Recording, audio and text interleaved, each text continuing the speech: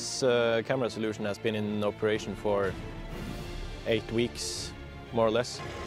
We've had a few testings when we use the thermal driving camera, the bulldozer camera and the digging camera.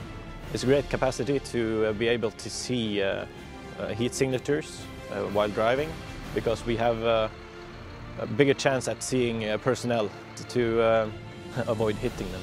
The driver and the vehicle commander can both be inside the wagon, so we don't have to put our head up if we are under fire. The system is relatively easy to learn.